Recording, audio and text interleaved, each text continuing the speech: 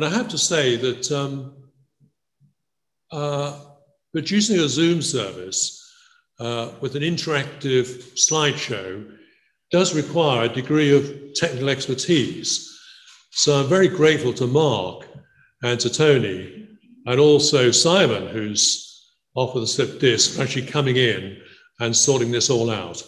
So thank you very much for this, and thank you for coming. And I welcome all those watching on Zoom now or later. Some will be local, but I know some will be around the world, and I'm fairly confident that there'll be people in America watching this. So it's quite extraordinary that a small church like Christ Church Jewel can have a worldwide ministry, such as the power of Zoom.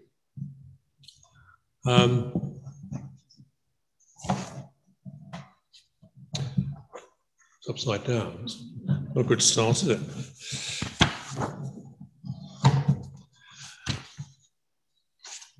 At school, I did take part in many sporting activities.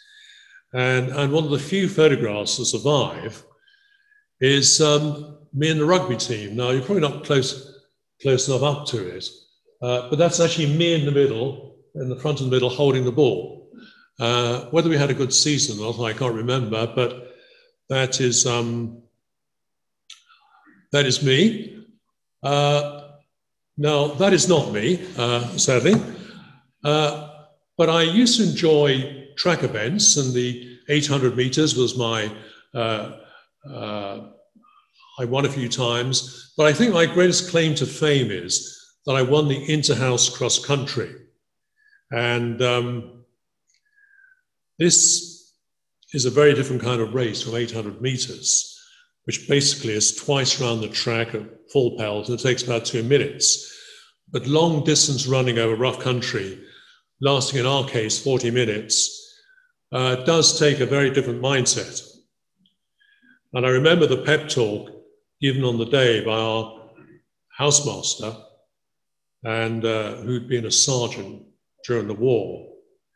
And his pep talk went something like this. He said, "Well, boys, this is going to be the toughest race of your life to date. When you get out there, you'll be running on tracks, and you won't be running on tracks. You're going to have to jump ditches and wade through streams. But whatever, you must keep going. Your job is to overtake the person in front of you. And when you've done that, you keep going to overtake the next person in front of you. You have to press on at all costs until you have crossed that finishing line." Well, that, ladies and gentlemen, is the sermon for today. Except, of course, it's never quite that simple, because we do have to read what Paul has to say. So shall we just have a moment of prayer?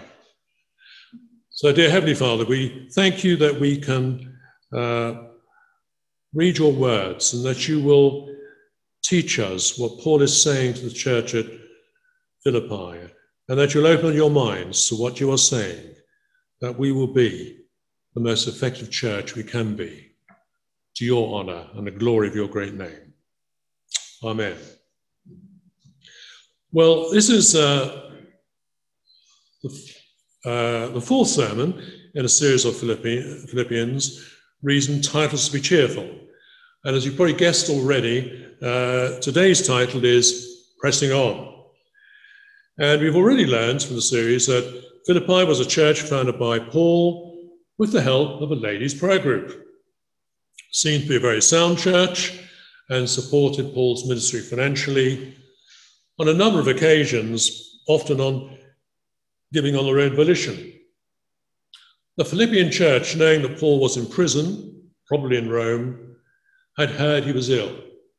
So they sent one of the brothers, Epaphroditus, to care for him. This is not exactly a photograph of that occasion, but it gives you the feeling. But Epaphroditus became ill and almost died. and the church became worried about him. And Paul decided that the best thing to do was to send him home to the Philippians so they would know he was okay. And with him, Paul sent this amazing letter. Looking back on the series so far, there for me have been three particular highlights, which I couldn't resist mentioning. And I have to thank Debbie for the first two.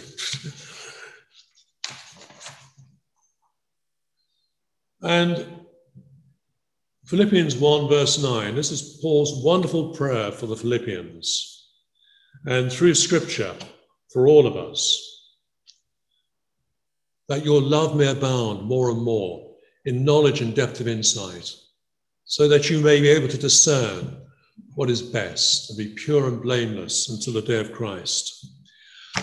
And I'd like to make a suggestion. When you read this, make it a personal prayer. Say it in the first person singular. So it sounds like this. This is my prayer, that my love may abound more and more in knowledge and depth of insight, that I may be able to discern what is best and pure. What would it look like? What would it feel like if our love had more knowledge and depth of insight? For a start, we'd be able to discern what is best. Philippians 1 verses 21 to 26, Paul, knowing that he could be facing execution, is speculating about his death, an issue that's engaged my thinking in recent weeks. But Paul can say, for me, to live is Christ, to die is gain. But Paul goes on to define the gold standard for Christian anticipation of death. Paul says, well, I'm ready to go, but I'm prepared to stay if there's work for me to do. To be honest, I don't think I'm quite there yet.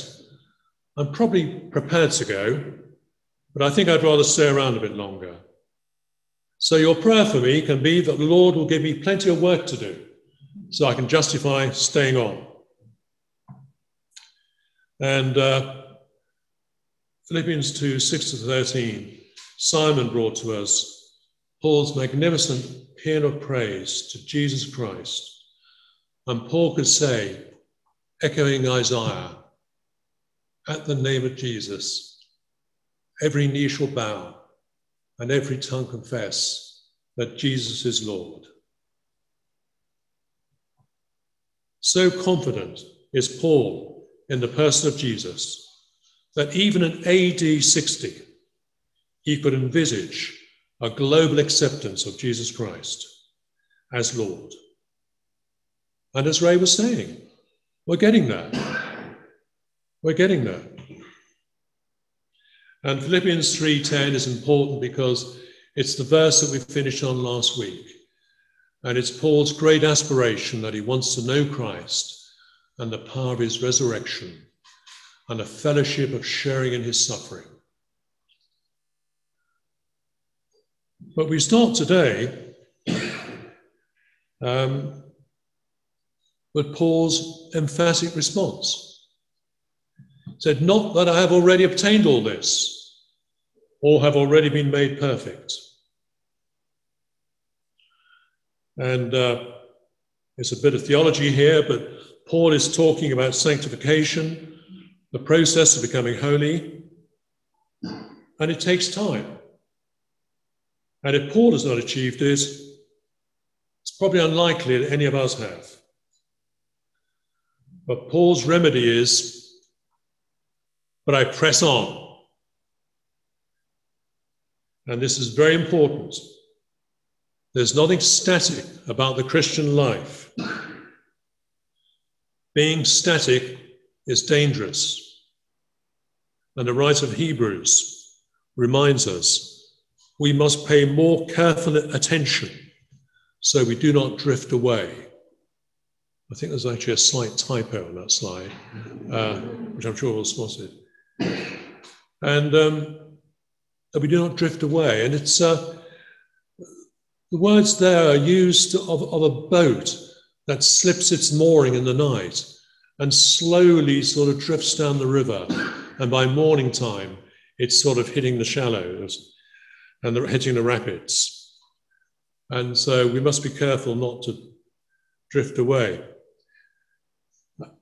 Paul had a particularly dramatic conversion when he met Jesus on the road to Damascus, and he was determined not to let go of Christ until he had taken hold of or appropriated all of that Christ had in store for him. And this to me felt a bit like a wrestling match, and it reminded me of that rather curious story of Jacob in Genesis 32. He's running away from his brother Esau.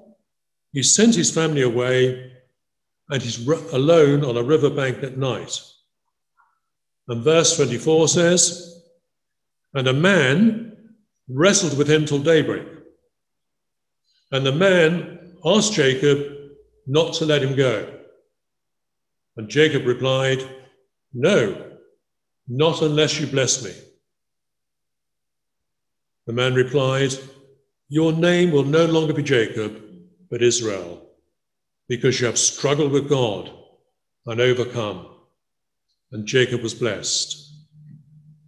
And I just feel that Paul has that same sense of determination and purpose, aggression even, never to let go. The Christian life is one of active engagement. And this is actually out of a management handbook, but I thought it was that we're all actively engaged in the Christian life. And in verse 13, Paul reminds us again that he's not yet taken hold of this. But one thing I do. And this is very important, because Paul says, forgetting what lies behind. And it's important, I think, because the past can have a power over us, reminding us of past failures and disobedience, and can have a disabling effect on our Christian walk and witness. But Paul knew the scriptures, as we do. And Jeremiah 31, "For I'll forgive their iniquity and remember their sin no more." God has the power to forget our sins. I think when we go to heaven and start apologizing to God for our past failures, he may well say, "Well, I've no idea what you're talking about." With God, forgetting goes with forgiving. And Isaiah's wonderful words, "Forget not the former things. Do not dwell on the past.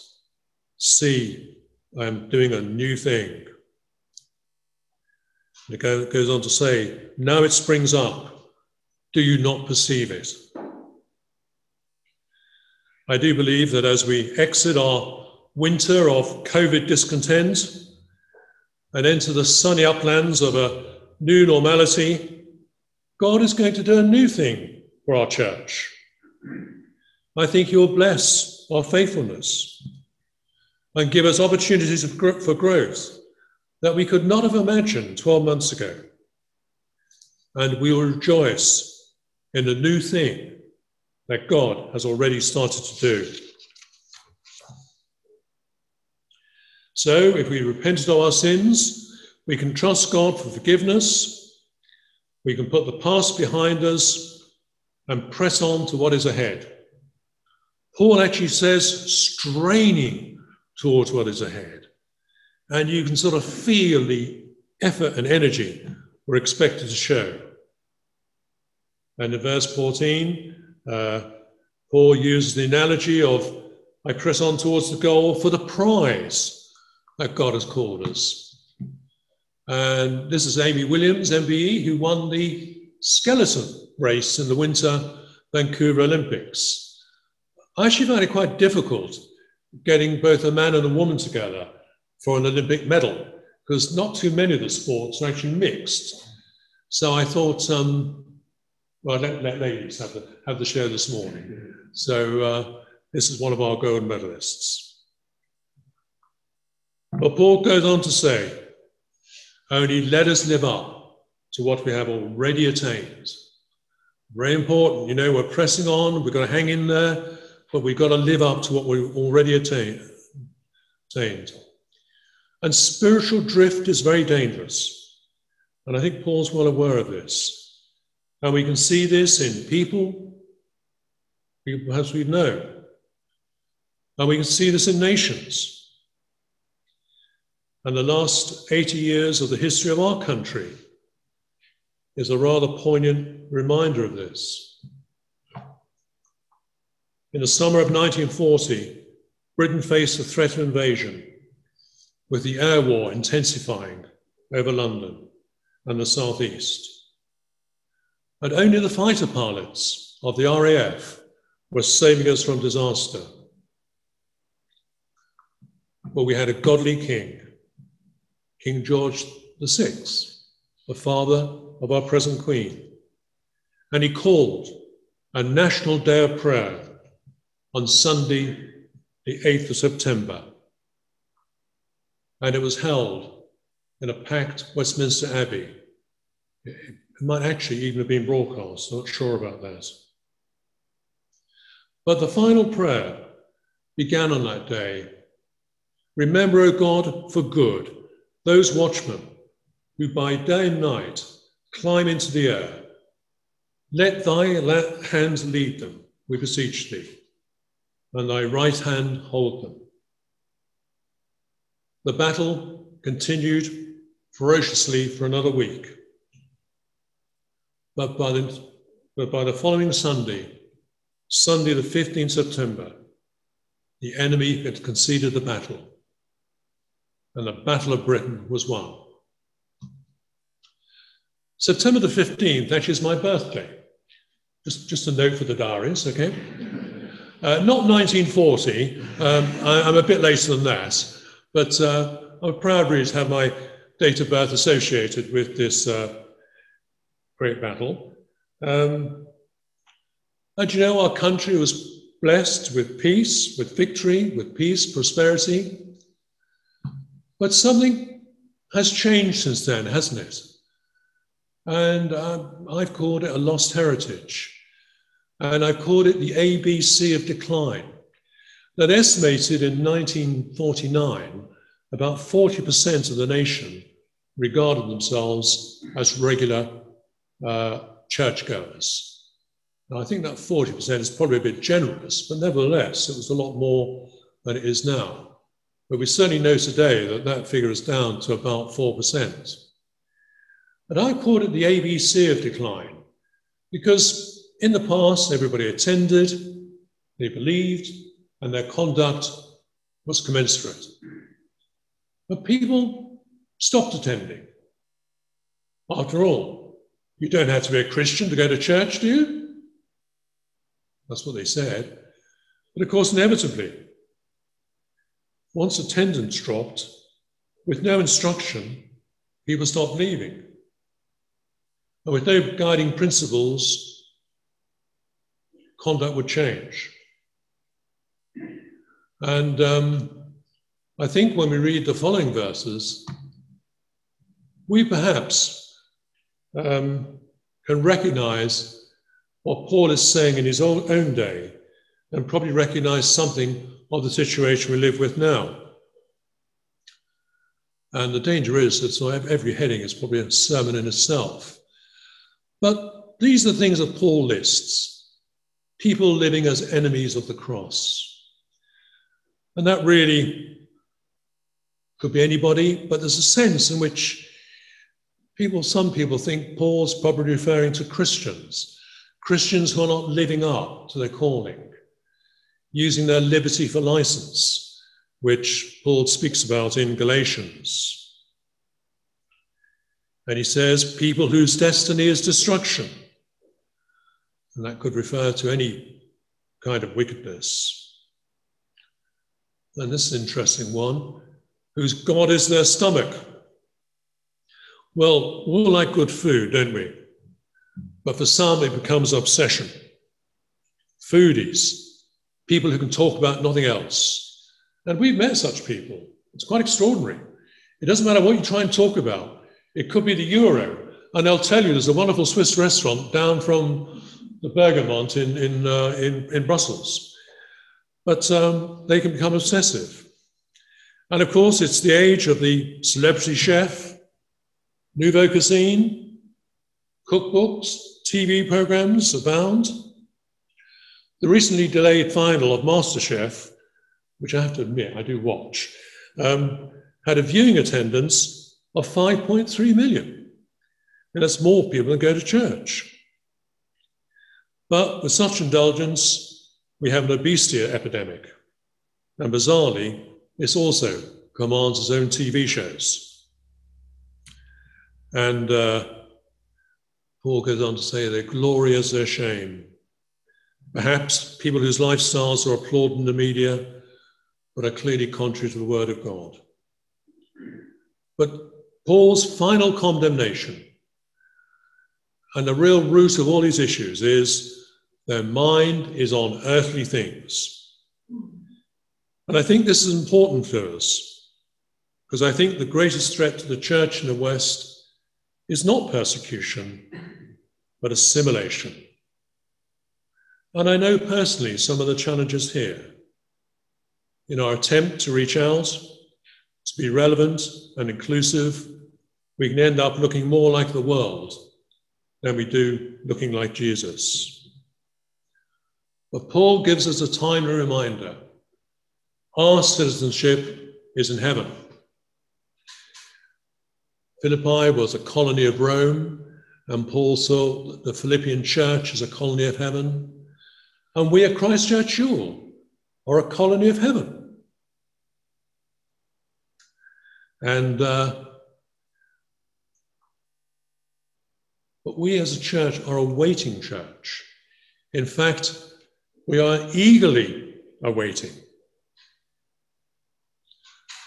And we are waiting a Savior from heaven, the Lord Jesus Christ. And Paul goes on to tell us what will happen when Jesus returns. Well, two things. Jesus will have the power to bring everything under his control. Doesn't it sound extraordinary? Jesus running the world. No wars, no political issues, no economic fairness and security, ecologically clean and green. And it's sort of something very difficult to imagine. And better still, he will transform our lowly bodies so that we will be like his glorious body. Wow, don't we look forward to that? No more aging, no more getting ill, no more sick. We'll be, well, we know, young, fit, active, glorious. And we probably won't need an NHS anymore. But I'm still sure there'll still be work for those people to do. So that's what we're waiting for, and that's what we're expecting. We're expecting that Jesus will bring everything under his control and that our bodies will be transformed. But I would summarize like this. As a church, we are a church that is pressing on, despite everything, pressing on to take hold of Christ and to appropriate all that he has for us. And we must forget what is behind us, because we're pressing on. We must live up to what we have already achieved. We must be distinctive and not compromise. We could probably have added, and be prepared to declare the word of God's truth. And we wait for the return of Jesus. So we press on. Okay? That's our task. We press on and keep going. And may the Lord bless us.